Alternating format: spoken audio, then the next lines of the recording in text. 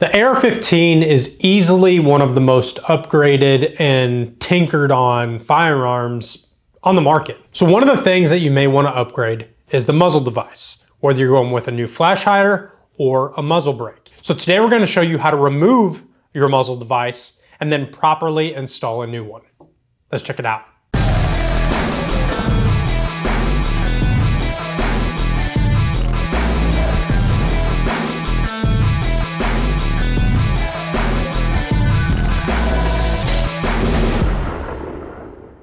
Hey, what's up guys? Welcome back to Midwest Gunworks, and today we have a very simple video that we hope is going to help you out. So what we're going to be doing is showing you how to remove a muzzle device, which a lot of times can be very hard because they're stuck or Loctited or a number of different things. And then we're also going to show you how to install a new one. Well, some people may ask, why would I want to upgrade my muzzle device?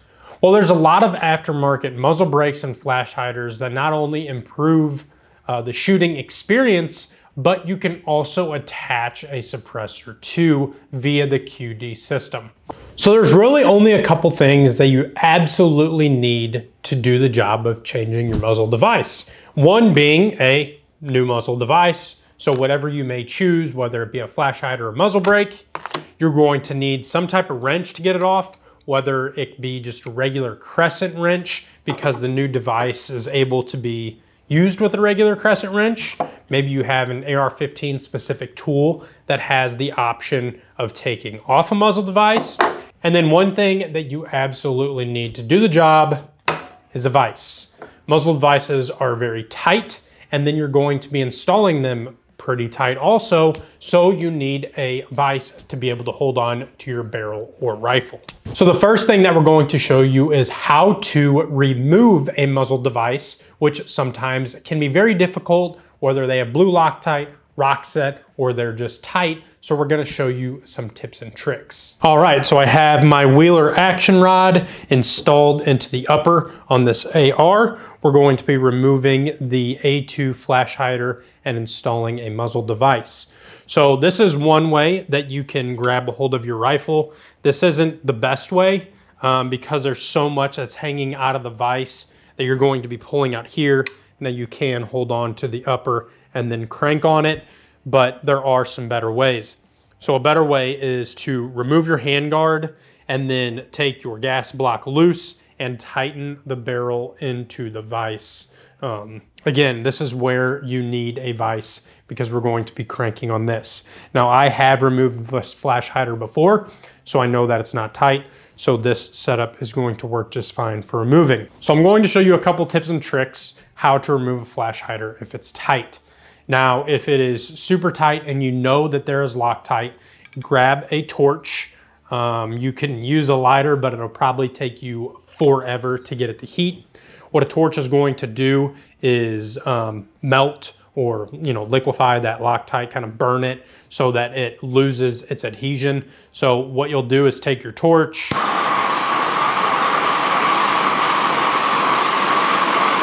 and you want to work your way around the device, around the barrel, not sitting in one location.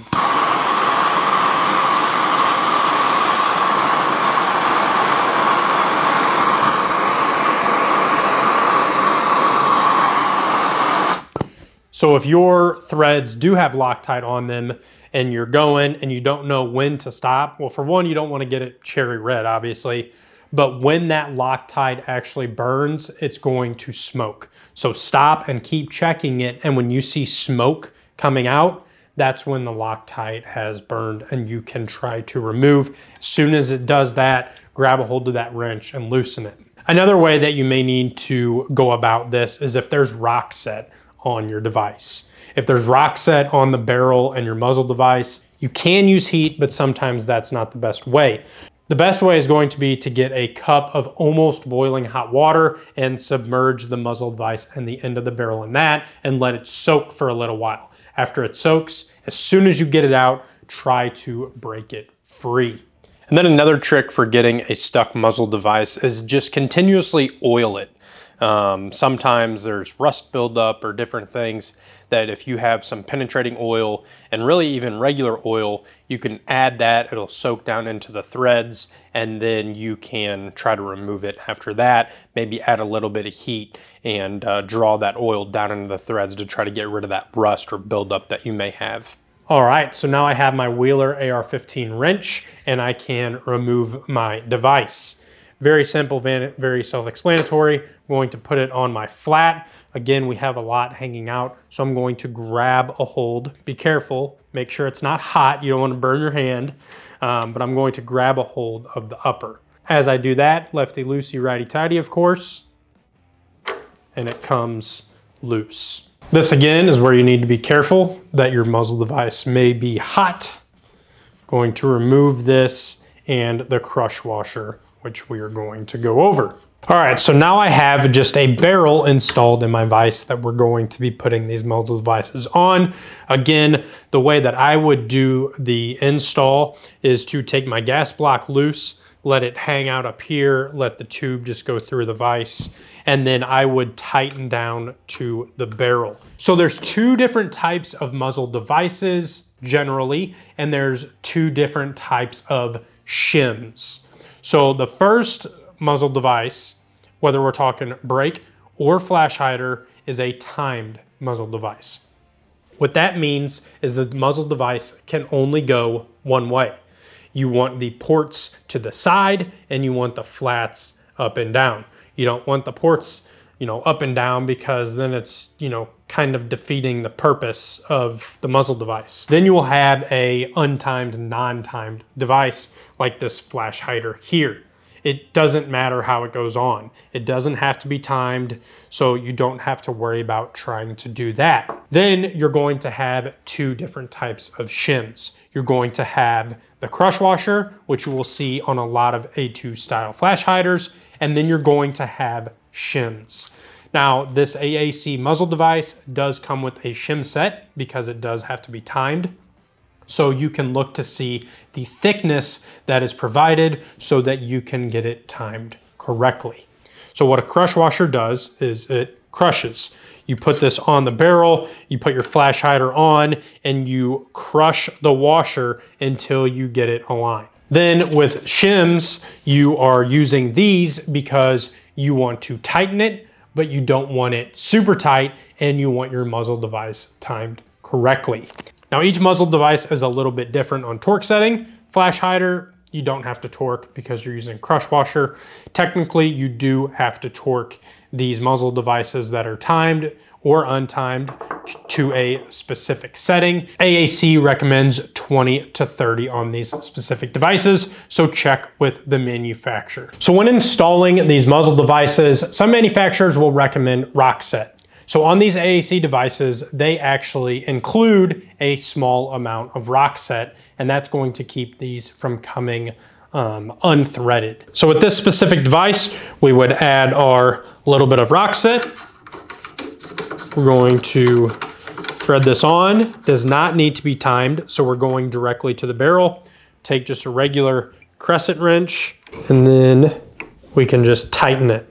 Now, if you want to go specific and use torque settings, great, that's awesome. You can use a torque setting, but I'm just showing you the very rudimentary way that you can do at home with some simple tools. All right, so an untimed muzzle device is that simple. Just put a little bit of rock set, thread on. You don't need a crush washer, you don't need a shim, nothing like that. You can use a torque wrench, so you can set that to the recommended 20 to 30, or you can just give it a little It's not very scientific, it's just a muzzle device, to be completely honest. All right, so now let's take a look at a timed muzzle device. So what I'm going to do first is just see where this device is lining up without any shims. So I'm going to just thread this on by hand. All right, so it's, of course, if you're, okay, now my barrel is straight up and down. Make sure that's tight. So this muzzle device is almost right where it needs to be. So I know that I'm not able to get it tight enough without any type of shims. So I need to shim it out a little bit. So I will remove this, and I'm gonna start with the thinnest shim, which in this kit is 8 thousandths. It's very small, so we'll see if that's enough. If not, then we can go up.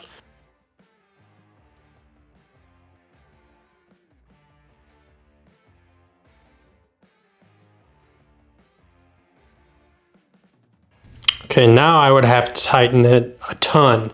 So it's just past. It's not just past where it was, but it is just past where I want it. So I don't necessarily like that a lot. This is where you can test. So let's just go through and see what I like.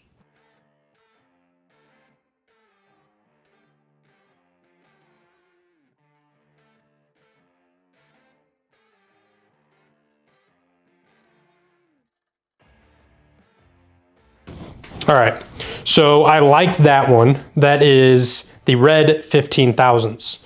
So now the way that it's sitting, I only have to tighten it a decent amount, and I know I'll be able to get it to around that 20 to 30 foot-pounds that is recommended. Again, if you have a torque wrench, great. If you don't, honestly, it's just a muzzle device. You don't want to sit there and bear down on it, but you want it tight. You don't want it to back off, and that's where the rock set can help. So now I would remove this, add a little bit of rock set, and then retighten.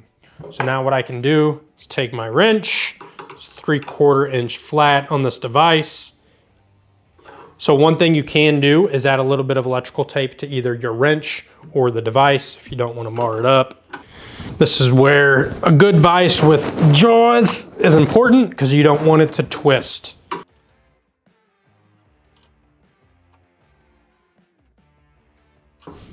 All right, so then you can eyeball it, make sure it's all lined up, and then you're good to go. So again, if you're installing a timed muzzle device, use the shims installed or purchase some shims so that you can get it to where you don't have to bear down and get it so tight to line it up, but it's not to where it's barely tight because it's already lined up. With an A2 flash hider, you can get away with a crush washer. With an untimed muzzle brake or flash hider like we talked about earlier, you don't have to worry about timing it, so you can go directly to the barrel. All right, that's it. There's some tips and tricks on how to remove and install a new muzzle device.